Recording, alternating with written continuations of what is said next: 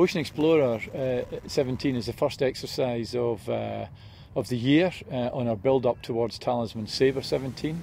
It's a maritime exercise enabled by the Royal Australian Air Force, and it's designed to test our high-end warfighting capability in the maritime domain, specifically sea control operations. The landing helicopter dock is one of the most sophisticated air, land, sea amphibious systems in the world. Key among those are our ability to host battle staffs on board in order to exercise command and control over task groups.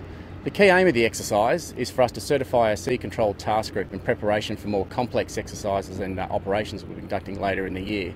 But more importantly, it signifies a key step in realising our Navy Strategy 18 vision in our ability to both generate and sustain maritime task groups.